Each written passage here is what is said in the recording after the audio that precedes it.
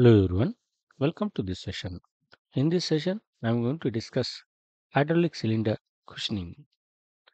In the hydraulic cylinders, particularly in the double acting cylinders, when the piston is moving inside the cylinder, at the end, if it is moving with a full speed, there is an impact force on the cylinder heads.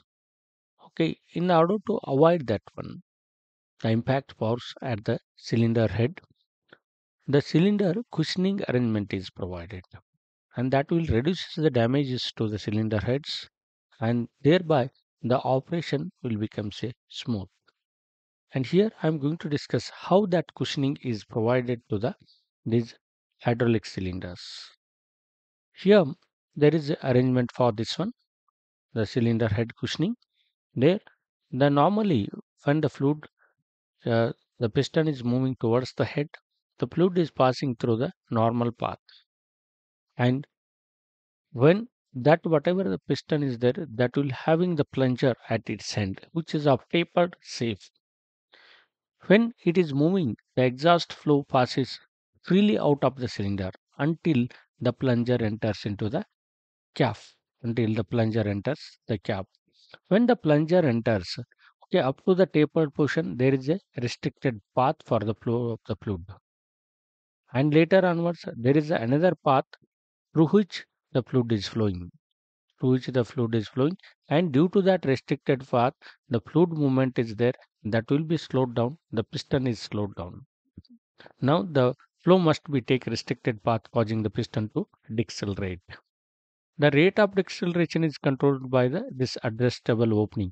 Here there is a screw up adjustable opening, and what type flow rate is required, and that is decides the rate of slowing or deceleration. And there is another, the check valve. During the extension or a return stroke, the flow is taking place initially till the plunger comes out of the this cap. The flow is taking place through this or a check valve, allows the free flow to the piston for the extension.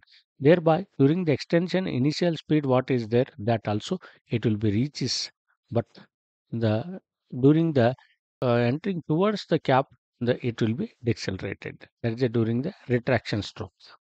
And here the animation we can see this cylinder piston is having the both sides there is a taper shape, and that tapered shape when it enters to the cap, it will be slowed down, and through the restricted path only the fluid will be flowing, that we can see here.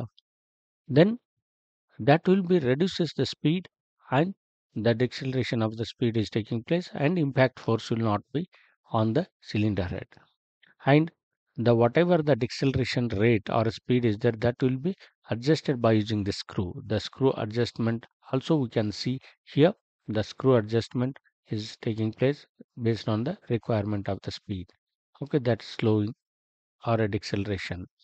And both the sides in the double acting cylinder, the tapering is there, and both the side during extension and retraction, both side it will be decelerated. And during the extension, the initially bypassing this one, that restricted path through the check valve, the flow is taking place, and thereby at the initial also there is a speed what is required, that we can achieve, that we can see from this animation. This is about the how the working of this cylinder cushioning is taking place. And here also we can see in this drawing, the both the ends, the tapered surfaces are there. These tapered surfaces enters into the cap, and thereby the restricted flow will be taking place both side, and thereby the whatever this speed is there, when it reaches to the cylinder head, the speed will be reduced. And that is of the cylinder cushioning. Most of the cases, this cylinder cushioning is used in order to avoid the impact force, that we can see here. Double acting cylinders most of the times contain the cylinder cushions at the ends of the cylinder to slow down the piston near the ends of the stroke. This prevents excessive impact when the piston is stopped by the end caps.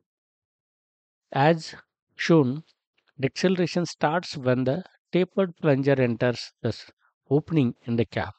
This restricts the exhaust flow from the barrel to the port. During the last small portion of the stroke, the oil must exhaust through the adjustable opening. The cushion design also incorporates a check valve to allow the free flow to the piston during direction reversal during the extension of each stroke. This is about the hydraulic cylinder cushioning. Thanks for watching. If you like, share, subscribe and comment.